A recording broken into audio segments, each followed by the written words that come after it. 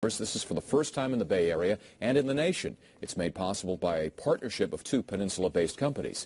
ABC 7 News business and technology reporter David Louie is live at one of those stations in San Jose. David?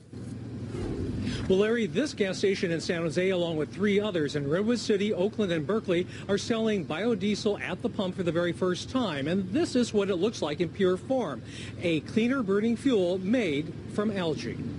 It looks like an ordinary corner gas station, but the fuel is far from ordinary. It's a blended biodiesel.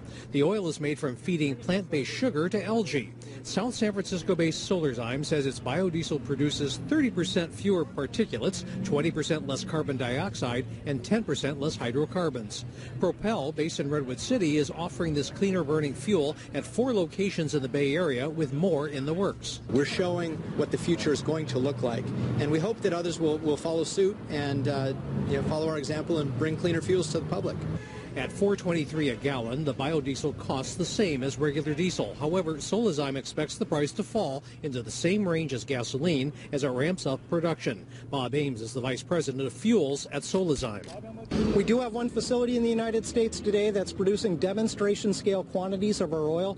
That's in Peoria, Illinois, and we're building commercial plants. The first that we've announced is down in Moema, Brazil, but we've got others that we haven't yet announced but are coming online in the near future.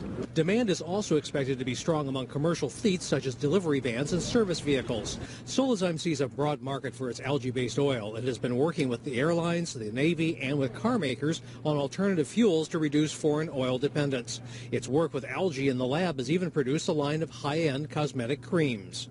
It can be used to produce not just biodiesel like we see in the pump here today, but also renewable diesel, renewable jet fuel, conventional sort of military grade spec fuels, so a full range of fuels.